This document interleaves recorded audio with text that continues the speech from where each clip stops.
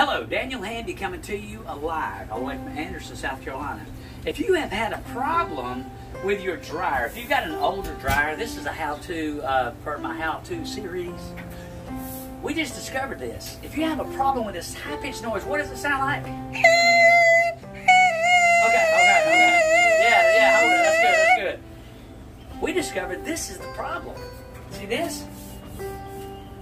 See this?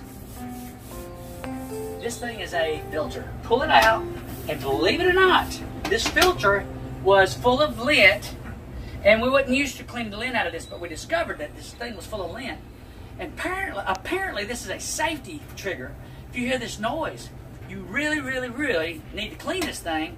You really need to clean it at least once a week, because it could catch fire, and we do not want that. No.